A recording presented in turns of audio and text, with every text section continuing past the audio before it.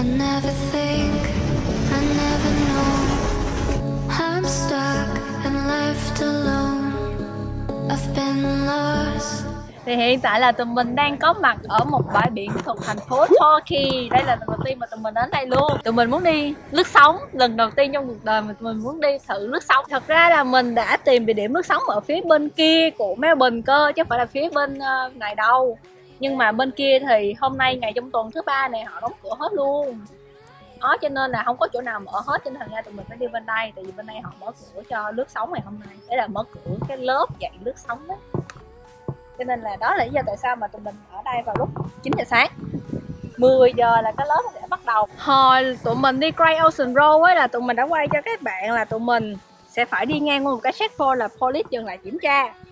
Thì hôm nay là cũng vậy luôn. Thì mình nghĩ là mình đã quay cho mọi người rồi thì cũng không phải lại làm chi. Ai ngờ hôm nay tụi mình đã bị dừng lại. Đúng kiểu là họ xem bằng lái xe xong họ kêu mình tấp hẳn vô luôn và dừng lại để mà kiểu mấy người công an là đến nói chuyện luôn ấy. Cái chú công an mà kiểu check tụi mình á, quay qua nói chuyện với những người công an khác đó là I think I got myself a COVID ticket.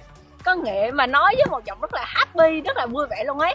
Kiểu như là khoe là giống như là hình như là mình đã bắt được một đứa đi phạm luật và sẽ phạt tụi nó 1.600 một đứa ấy. Mà có vẻ rất là vui vẻ đó mọi người. Giọng rất là vui vẻ là tụi mình cũng bất ngờ luôn ấy. 2-3 người cảnh sát khác đến ngay cửa xe và nói chuyện với tụi mình. Cái xong mới biết ra là thì ra cái nơi tụi mình đó là không phải nằm trong Melbourne. Tại vì cái chú cảnh sát ban đầu á chưa bao giờ nghe cái vùng tụi mình ở nên cứ tưởng là tụi mình ở trong Melbourne, nhưng mà không phải nên thành ra là họ không có để cho mình đi. Cái xong họ cũng có sorry mà đúng không? Cái là sorry, cái xong tụi mình đi chơi vui vẻ này nọ đó là đi chơi chưa biết vui vẻ hay chưa. cho nên là bây giờ quay xung quanh mọi người sáng trước cái đã nghe.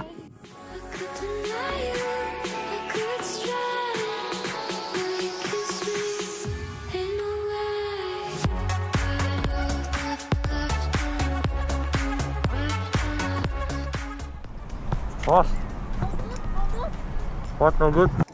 What no good? Nó không sao? Nó không cho chồng đi. Không cho chồng đi hả? Nó rồi đó. Rất tí nào chiếc hay không được chơi. Hello mọi người, hiện tại là mình đang mở một cái shop trái cây ngay tại đây. Hy vọng mọi người sẽ đến ủng hộ mình nhiệt tình. Cái chỗ park này là hồi nãy tụi mình tới sớm tới trễ cỡ 10 phút là không có chỗ park luôn. Tại park ngay đây là đi thẳng ra biển luôn.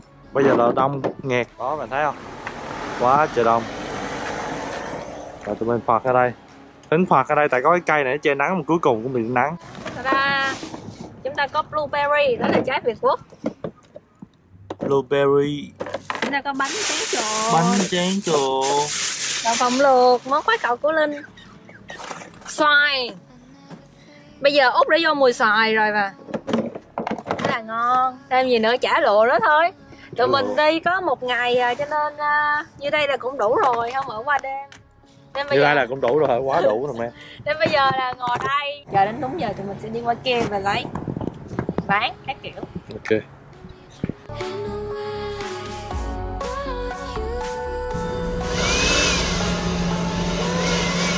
Và đây sẽ là nơi tụi mình sẽ lướt sóng ngày hôm nay. Mình đã book tầm 4 năm tuần trước vậy đấy. Tại vì mình lên sớm mình thấy là hôm nay nó sẽ nóng và hai đứa đều đừng nghỉ, cho nên là mình đã lên đây mình book.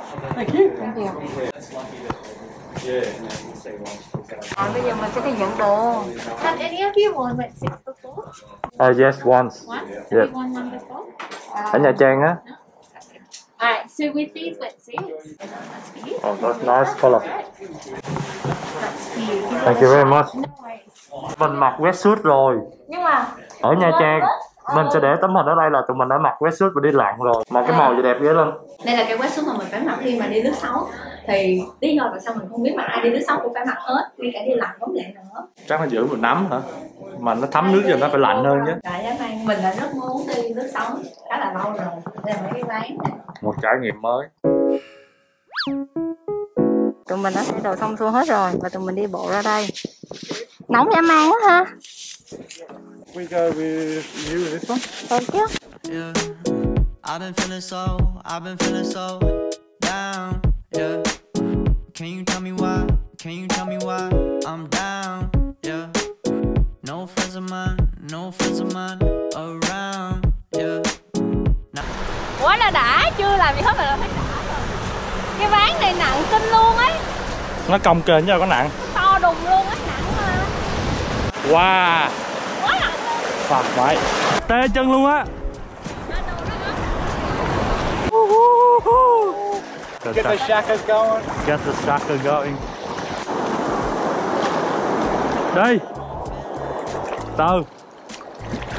Đây nè, đây nè. Đi. Lấy gì đâu? Ở đâu bên kia? See? I told you, man. Hop on, lay flat. I gotta hop on too. Lay flat. Okay, we're doing a little bit of paddling now. Yeah. So a couple strokes, 1, 2, 3. That's all you guys. Tới rồi, lên luôn á.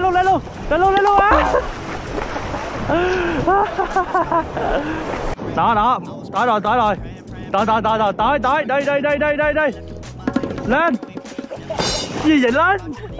Gì vậy? Mệt quá. Không có.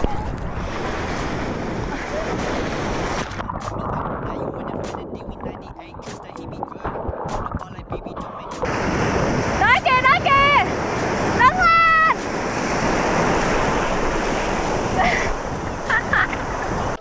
2,000 years later. I'm coming home to you.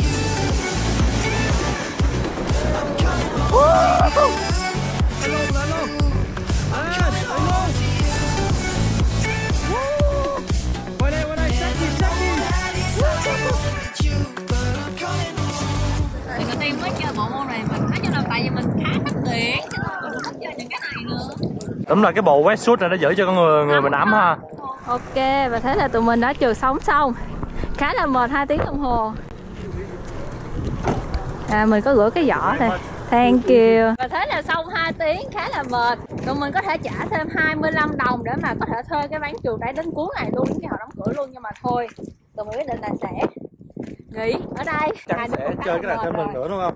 Vui mà, nói chung là khá là thích. Mình thì thích những thứ liên quan đến là biển. Coi bộ wetsuit thì cũng còn đây nè.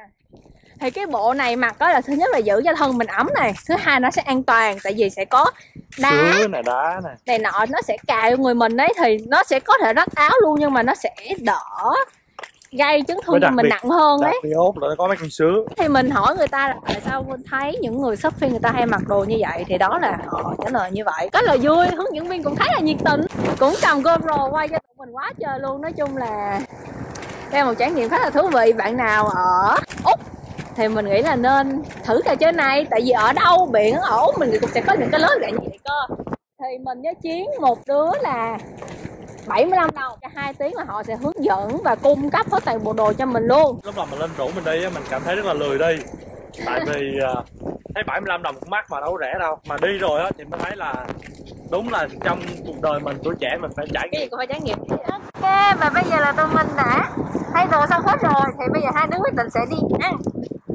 Mà bây giờ thì máy chỉ còn tầm có 10% thôi, cho nên là nếu mà máy pin mình sẽ mang điện thoại mọi người nhé.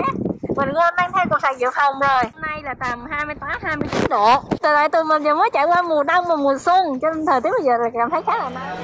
Here you go, back again. Thì hiện tại là tụi mình vừa mới vô một tiệm Tây. Nói chung là tụi mình rất là ít khi nào để ăn tiệm Tây luôn á, tại vì không hợp khẩu vị lắm. Nhưng mà bây giờ muốn muốn thử là kiểu như Tây, đi chơi xong rồi lên Tây vô tiệm ăn những fish and chips này như thế này coi như thế nào. Nói chung là rất là đông luôn ấy. Mình đi sang tiệm kia cũng là đông, mà đứng chờ các kiểu, và tiệm này kiểu phải check ID các kiểu nữa. Người ta phải check ID coi địa chỉ của mình ở đâu. Nói chung là tại hôm nay là public holiday mà mình chưa nói các bạn, cho nên là ở đâu nó cũng đông hết trơn á, mọi người đừng nghĩ, nên là mình sẽ kêu ăn ở đây. Nhìn vô không biết món gì luôn. Salad, size, squid. Ăn của tụi mình đây thì tụi mình đã kêu một cái pizza và một tô chips để coi là nó nhiều như thế nào. Nếu mà không đủ no thì kêu tiếp, nhưng mà mình nghĩ như này chắc là được rồi. Pizza này giống như pizza Big Lover ha, thành là thịt không à. Không dí rồi xem này. Khá là ngon mà nó cũng nhỏ nữa. Trời, không có tin. Xem lên. Rớt hết là kia Chí. Hình như hai cái này là cũng phải hết tầm 30 đồng ấy nha. Cái này không là 20 mấy đồng, 24 đồng. Cái này như 9 đồng. Ồ, nóng quá, nóng quá. Số được số gì đâu? Đây là cà ô liền. Bò hay đó, thơm ghê. Không, lần Ăn đầu sốt. tiên là mình ăn cái pizza mà mỏng như này luôn á. Ngoại trừ cái pizza Thank Thank you very much. Ngoại trừ cái pizza của Việt Nam, của Đà Lạt. À, pizza Đà Lạt, bánh tráng nướng vậy.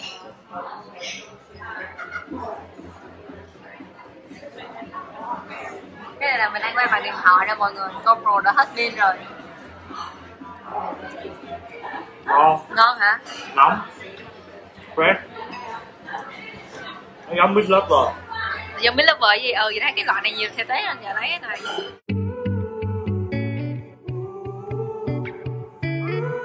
Ok, và thế là tụi mình đã ăn xong rồi quay về xe đây. Trời khá là nóng. Mua xe thì ghế dài là mắc tiền hơn đúng không Chiến? Mà trời nắng là như vậy này không thể nào mà ngồi nổi luôn, nó rất là nóng. Bây giờ là tụi mình sẽ đi về. Đó thì sau cái chuyến đi này á, tụi mình rất là recommend cho bạn nào mà còn suy nghĩ. Tất cả mọi người. Không phải suy nghĩ nữa mà kiểu không có một ngày nào đó đừng nghĩ thì hãy đi ra thử bộ môn này nha.